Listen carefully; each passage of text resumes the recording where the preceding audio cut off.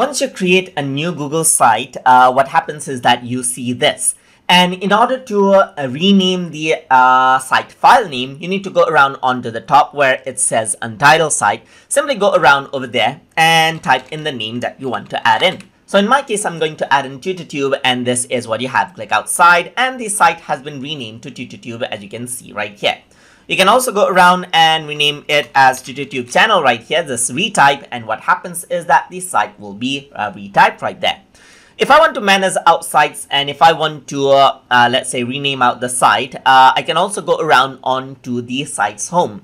So once you do that, what happens is that you get to the home page of the site where you can see different site files right here. So you can go around over here, click on the three dot button right here and click on rename as well. So once you do that, you can go around and say, let's say I'm going to go around, type in TutorTube YouTube channel and press OK. And you can see that this is what you have. And that is how you can name the site according to how you like it.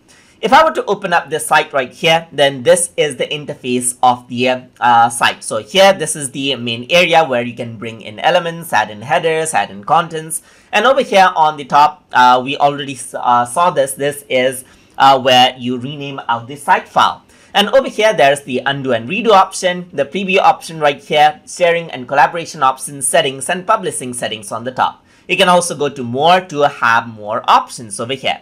Over here on the right side, you can see all the elements that you can bring in onto your Google site. And over here, you can also see that you can work around with pages, websites have different pages, so you can manage that out from here.